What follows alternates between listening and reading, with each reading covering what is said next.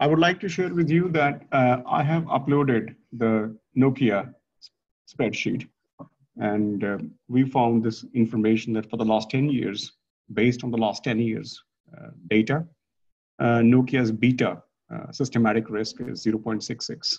Okay. One more spreadsheet I want to share with you very quickly is Kone. You know, the Kone is a very famous this elevator manufacturing company in Finland. It's a global company. And based on this data that I have, some of my students, they were working on it. So we found that the beta is 0.90. So this is quite high beta, not extremely risky beta, but if you are a risk neutral investor, then this is quite a sizable level of beta.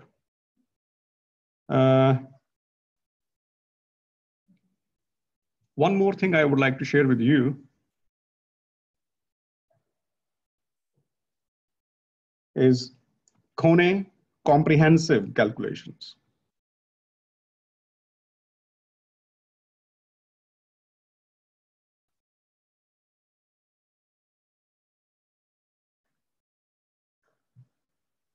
So you can see that, but I think before we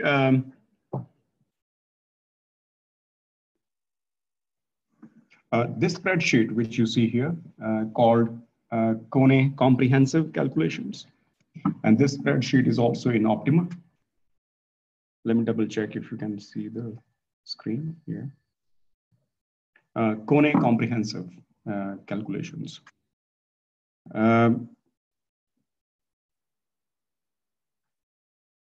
Beta of Kone was found to be 0.90. And this is found based on how many years? It was 1524. So I would say nearly 6 years. 6 years. The calculation we took, and we did this calculation. 6 years is a reasonable time. But before I go to CAPM, you can see that Kone daily return is average of C2 to C1524. So which means that C is Kone return, yeah? So that is the average. But this average is the average daily, right? The daily average. What we need is the annualized average, the how much you earn every year. And then what we do here, we just do the formula, which we applied in the previous case also. The same way,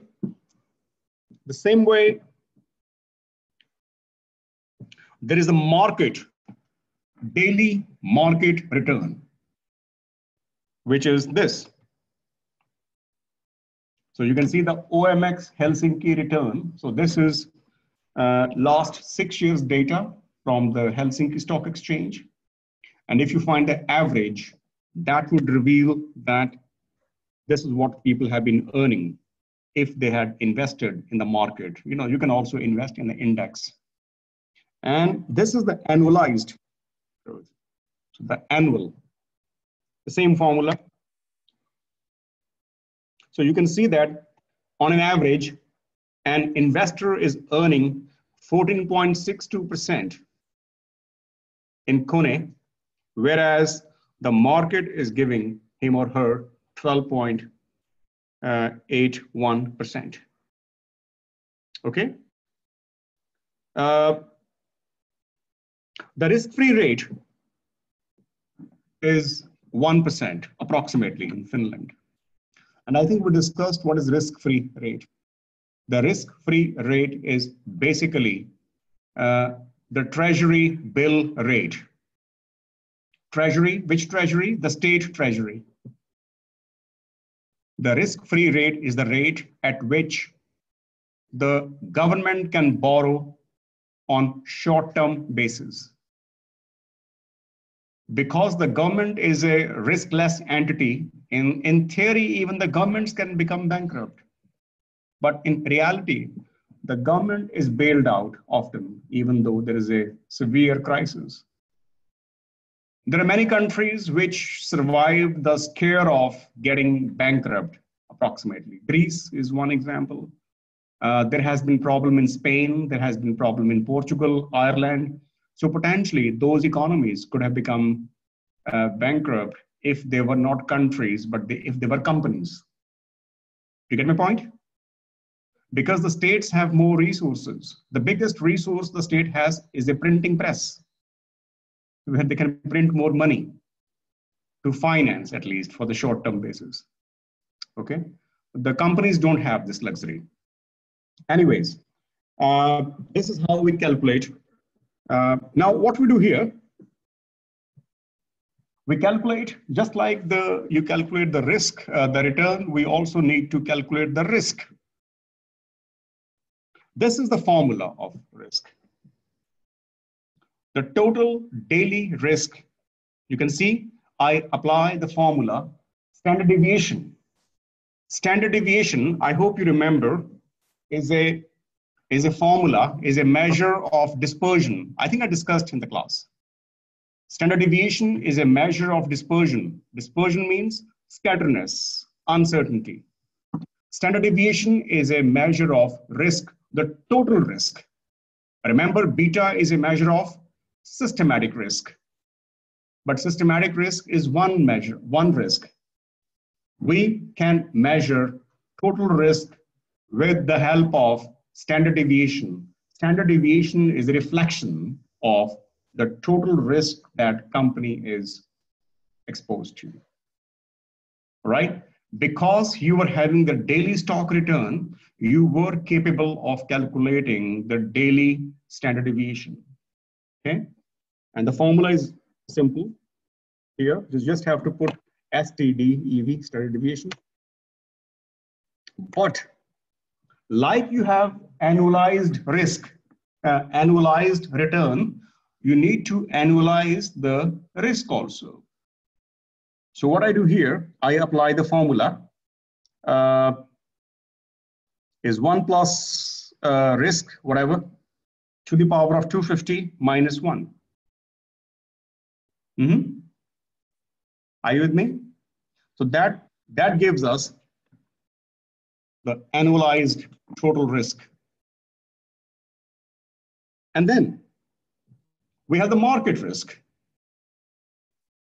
Remember, we have E column, Helsinki Stock Exchange return. So we can see how much risk the stock market was facing. It was, and when you annualize it, it becomes 15.73.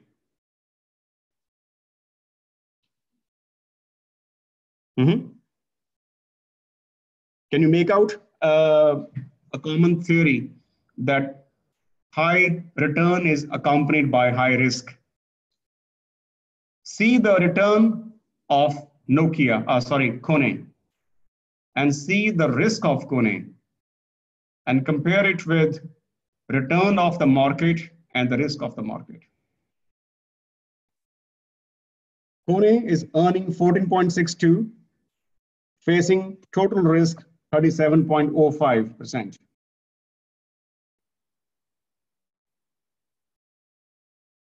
The market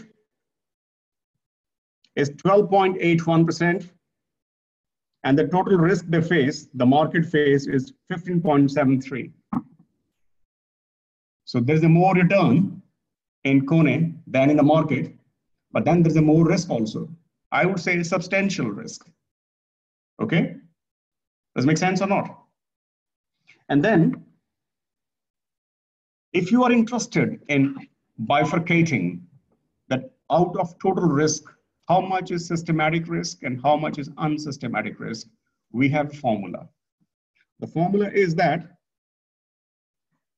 the systematic risk, the total systematic risk is equal to F2 multiplied by K8. Question is, who is F2? F2 is beta. And K8 is, by the way, the total market standard deviation. So if you multiply F2 with K8, which means if you multiply beta with total annualized market risk, that will give you what? That will give you total systematic risk. You have total risk which an investor face if he or she invest in Kone, out of which 14% approximately is systematic risk. Then what is left out? Well, this is your unsystematic risk. So total risk minus total systematic risk, that would leave total unsystematic risk. And if I convert it to percentage, it means that out of total risk, approximately 38% risk is coming from the market to Kone, and 62% is coming from within the company. So the unsystematic risk is huge in this case, nearly 1.5 times or even more. Okay, so this is something very important. You can also do on this line, that you can calculate the total risk you're exposed to. Of course, you will do it for your portfolio, yeah? Remember, you will do it for your portfolio.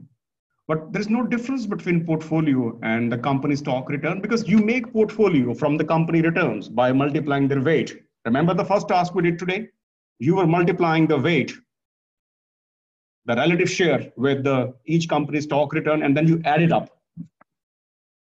So that would be just like the company stock return. There is no difference between portfolio return and the technique would still be the same.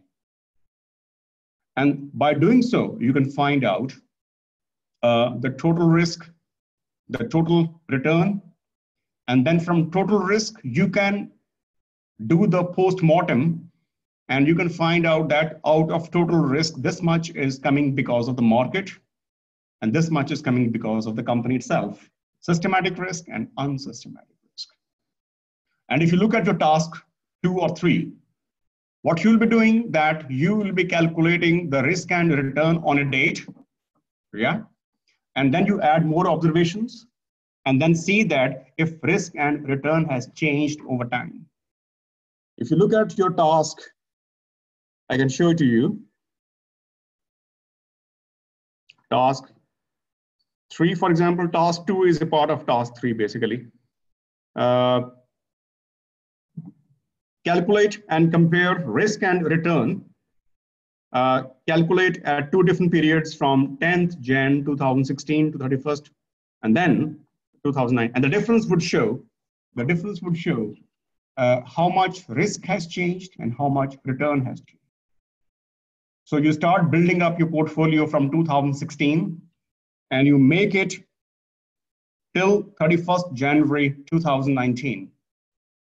So let's say you start from 10th Jan 16, and then you take the stock prices, everything, company, portfolio, market, and you do it till 31st January 2019, okay? And here you calculate risk, systematic risk, unsystematic risk, return, and so on and so forth. And then you carry it on once again from 10th January 2016 all the way down to 31st April 19. All right. So don't get confused that you need only data from 10th January 2019 to 30th April 2019. No. Even for this time, your starting point should be 2016. And then once you have 2 sets of calculation, risk, type of risk, return, then compare. Then compare that in these 3 months of trading, how much return and how much risk has changed. It could be possible that your return has gone up, but your risk has gone up 2, 3, 4 times. Or it could be possible that your systematic risk has gone up, but the unsystematic risk has come down. So you can have all kind of observations. So that makes this task very interesting. That you are calculating all the statistics, risk, types of risk, return at one date, which is 31st Jan 2019. And then you carry on as the course continues. And almost at the end of the course, 30th April is almost end of the course, yeah? And then you are calculating how the risk and return has changed during these 3 months. All right, but to compare these 3 months, this time and this time, your starting point has to be same. And then you can find out the difference. So for example, at the end of your task, it will look like this.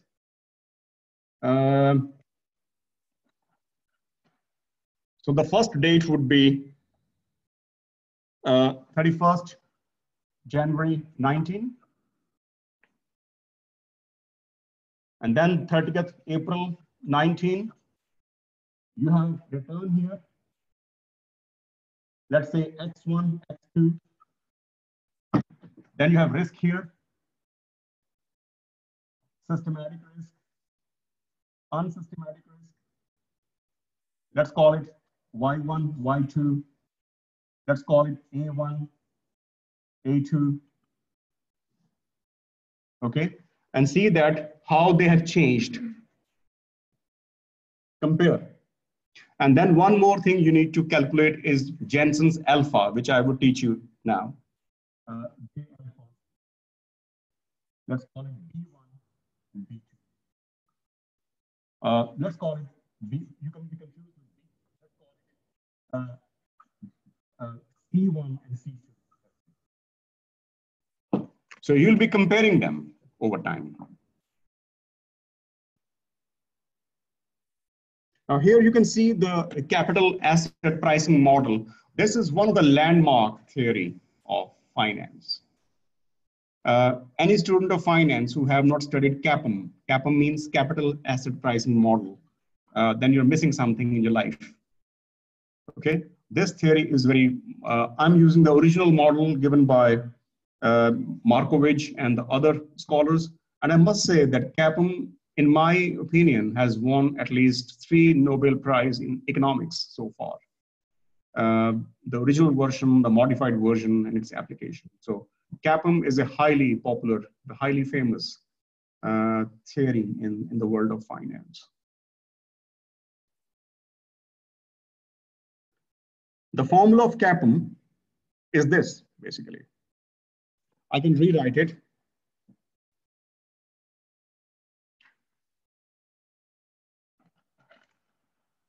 The formula as given by the CAPM is this. Let's say R Kone. R Kone means the minimum return which you must give to the investor of Kone. Remember, CAPM sets the floor or the hurdle rate. It means that what should be the minimum return which you must produce so that your investor is satisfied. This is what determined by CAPM.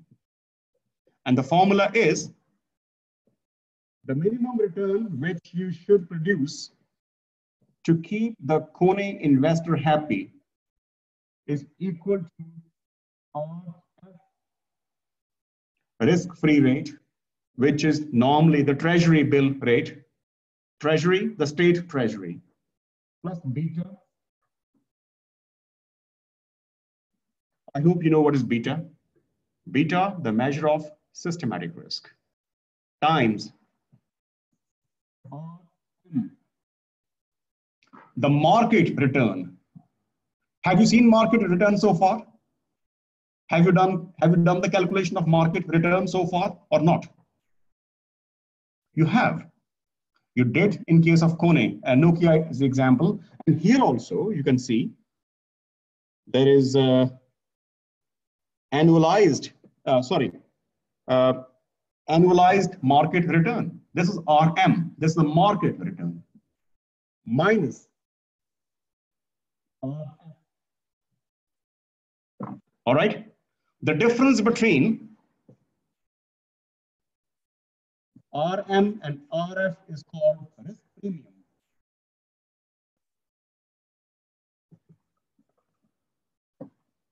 risk premium, okay? So the risk premium is RM minus RF. The market return in this case, you can see, is 12.8%, yeah? Whereas the risk-free rate is 1%.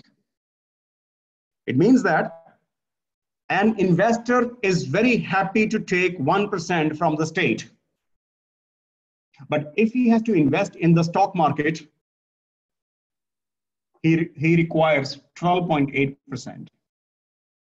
So how much compensation investor wants to take the risk of stock price fluctuation is 12.8 minus 0.01. So approximately it's 11%, more than 11%, I would say, is the risk premium. Yeah. CAPM, as I said, sets the floor. It's a hurdle rate. You know, see what? Have you seen the hurdle race? 110 meter hurdles, I guess, in athletics. It doesn't matter how high you jump over the hurdle. You can jump over the hurdle by 1 inch or by 1 foot. The point is that you must not touch the hurdle, or you must not be below the hurdle, because if you are, then you are disqualified from the race. Or basically, even if nobody disqualifies you, you will not be able to run because you will hurt your foot. You won't be able to run. So to be successful, one condition is that you must jump over the hurdle. CAPM sets the minimum hurdle. If your actual return is over the hurdle, you are overperforming. But if your actual return is below the CAPM return, then you are underperforming. You get my point?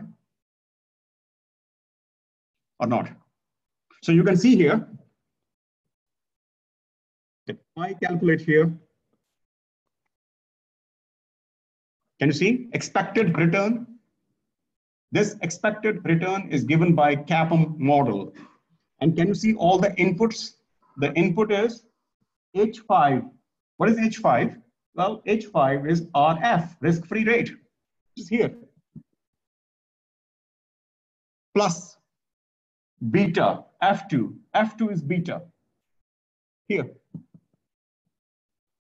Multiply RM, H9. What is H9?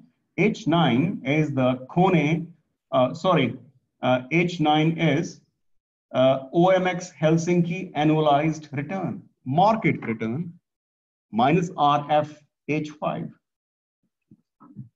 So primarily, I'm only using the CAPM model in reality, okay? 11.66%. Any investor in Kone would be requiring minimum 11.66%. And what you're producing is 14.62%. All right? And if your actual performance, listen carefully, if your actual performance is more than the minimum required, then you overperform, okay?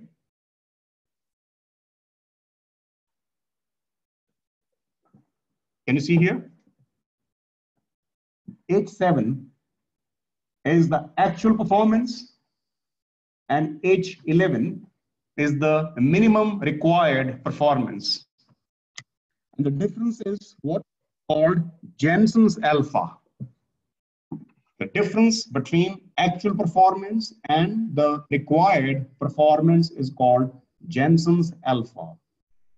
I repeat, Jensen's Alpha shows the difference between the actual performance of the company and the minimum expected performance. And who gives you the minimum expected performance? CAPM.